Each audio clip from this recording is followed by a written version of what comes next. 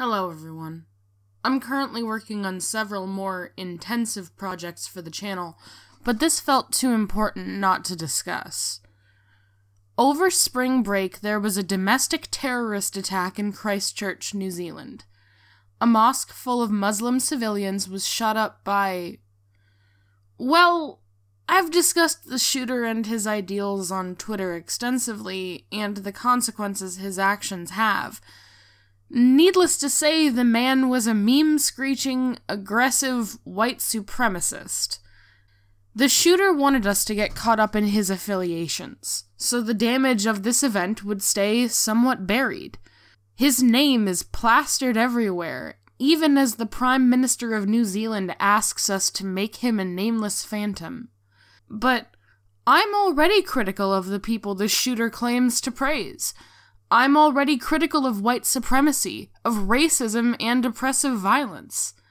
Nothing about this incident changes anything for me. But what has changed would be the lives of the Christchurch shooting survivors, and the lives of the families of those who died. So I've decided my focus should be on the victims. Wasim Daragme, a Muslim barber who immigrated from Jordan 5 years ago for a better life in New Zealand. He and one of his daughters were shot multiple times in the terror attack. Last I heard, they were in critical condition. Dude Nabi. In the live stream of the shooting, this was the man who greeted the shooter with a loving, "Hello, brother," believing him to be a friend and welcoming him into their place of worship. He jumped in front of another worshipper to protect them from a bullet and died. Naeem Rashid.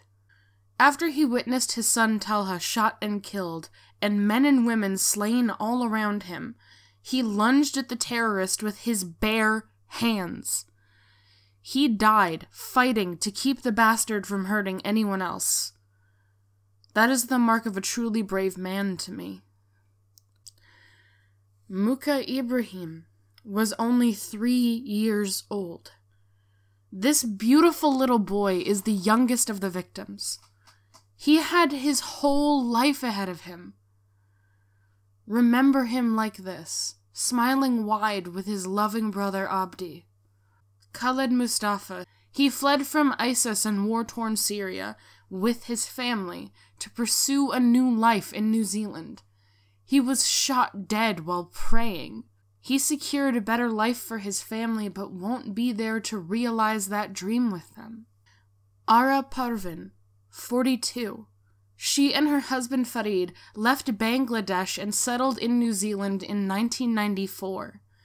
Years ago, Farid grew ill and had to use a wheelchair. When the terrorist aimed at Farid, Ara jumped in front of the bullets. He lived, but she did not. These are just a few of the lives taken or damaged by this vile act of hatred. 51 people have died either in the attack or in the days since then, 49 or more injured or in critical condition. Men, women, children. There is nothing I hate more than someone who kills not in self-defense, but out of seething hatred or perverse greed. These people did not deserve death. They did not deserve to suffer. In the description, I have linked to multiple charities that you can give to help the survivors of this massacre and the families of those who have died. I myself have given what little I can. We can talk and debate about the shooter and his ideology all we fucking want, and I will continue to be critical of the shooter's ideals and ideology with every breath in my chest, but to me, that is not nearly as important as helping the community of Christchurch recover from this shooting. My last message to all of you is this. Do not believe the awful things you are told about Muslims. Much like Christianity, Islam is often twisted by terribly cruel people as an excuse to be terribly cruel and oppressive to others. But many Muslim people are incredibly kind, loving human beings who seek only to share their love with others. I hope that everything I've said here will be taken to heart. Stay safe, stay smart, stay informed. I love you all.